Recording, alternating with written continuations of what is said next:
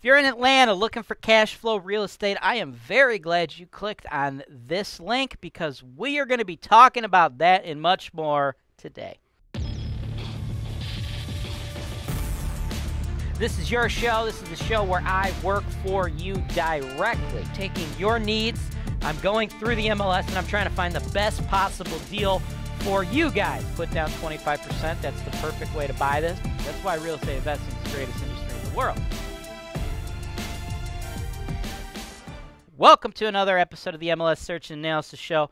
I'm James Wise, and I'm talking to you guys out there in Atlanta. Why am I talking to everybody in Atlanta about cash flow real estate? Because my client, the man of the hour, his name is Carlo, and he lives in Atlanta, and he wants cash flow.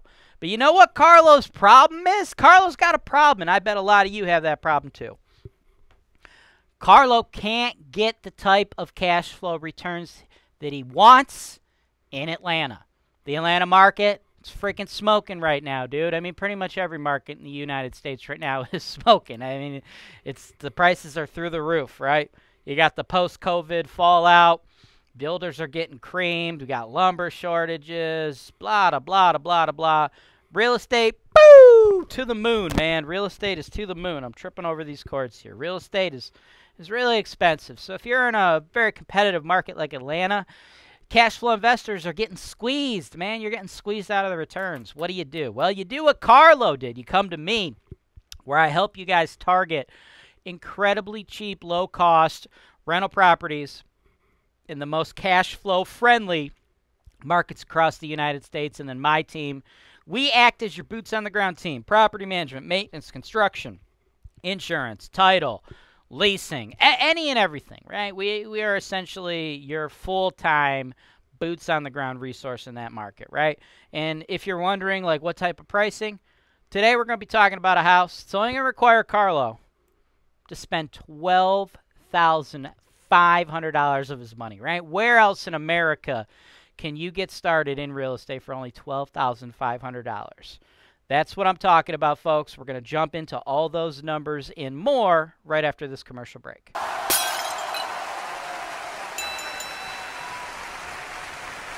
Welcome back. Let's jump right into the property now that you guys are all fitted with your new clothing attire, right?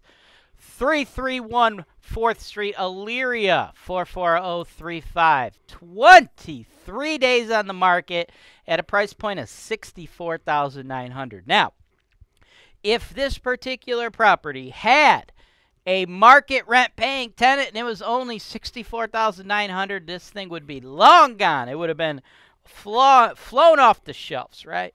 What we have here is the opportunity to buy a property at a deeply discounted rate because the situation, the selling of the property is not ideal, right? We have a long-term tenant in this property. This property, it's a little dated, right? You got the tenant. They got a lot of stuff, okay? It's pretty cluttered. It doesn't show well, right? These are all things that are good for us as real estate investors, right? Nobody looks that's going to, want to buy a house. Nobody looks at this picture and goes, whoa, dude, that's what I'm talking about. I envisioned buying a home, and this picture is what came to mind, right? Like, that doesn't happen, okay? So these things, though, for us as investors, they are all good, right? There's only two kinds of people that could buy a house, right? Two kinds of people are going to buy this house. Owner-occupants, people that want to live there, but there's a tenant in there. It looks grimy, cluttered, doesn't work for them. So half the buyer base gone. It's going to help keep the price low. Next, we have investors like you. Anybody watching this, you're an investor.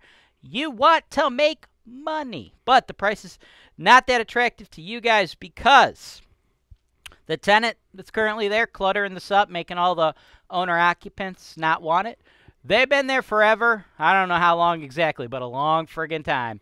And they're only paying $525, which is crazy because the market rent on this thing, as it sits as a 2-1, is actually $900 a month. If you're getting $900 a month under your fixed and variable expense estimates, you should be netting $5,118 a year, and that's with you saving money for future vacancy, saving money for future CapEx, saving money for future repairs and maintenance, right? I got $540 a year being saved towards those things, right? So each one of those line items, $540, right? So that's, you know, $15, $80, like $16, $20 a year that I'm not counting as an actual return, but you will realize that now. Keep that in a bank account to save, because eventually you'll get a turnover. Eventually you'll have to do CapEx, right? This home, nothing's coming to you new, right? No brand new furnace, no new hot water tank, no roof. Roof, 30 years. That's how long they last. You're probably in the last 10 years of that, I bet, right? That's a $7,000 bill. Furnace, they last 30 years. They cost about $3,000. Don't think you got a new furnace. Hot water tank, they last about 15 years. They cost $1,000, right? Don't think you got a new one of those either, right? So you're saving, because eventually those big ticket items are going to come, right? But all of that, right? The fact that owner occupants can't buy it, the fact that the current rent ain't $900, it's only $5.25. That's what allows the price to be low, right? Because again, it's $64.9. It should have flew, right? It's worth more, right? Should have flown off the shelves, but it didn't. And I think we could even get that down even further, okay? They're asking $64.9. I want to lowball these folks. I want to try to pick it up for you at $50. If we pick it up for you at $50, you put down $12,500. The bank puts down $37.5.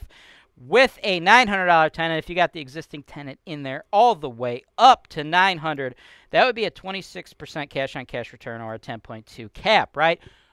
Amazing deal. Makes a lot of sense. Now, let's talk about a couple other things, right? First of all, let's talk about expectations. Going from $5.25 to $900 with the exact same existing tenant, is it possible? Yes. The best way to do it, the most likely way to get you there, is to slowly increase that rent, $50 a year, right? You don't just want to basically double the rent, because odds are good the tenant's going to move out. And as we've seen from the pictures, it's a dated home. That would require you to probably put in another $10,000, $15,000, $20,000 to get it ready to rock to get that new market rate tenant. But if you go slow, you got a good chance of keeping them in there without having to spend that money, and you'll just make more cash flow as the rent goes up until you ultimately get to your goal. Here is the other thing I want to talk to you about.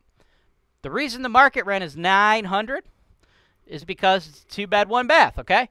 This is a big house, though. If you haven't noticed, this house is actually pretty freaking huge. It's actually a 1,400 square foot house. Most of the 3-bedroom, 1-bathroom homes you see in the Cleveland market are only 1,200 square feet. This sucker is 1,400, okay? This is a huge house.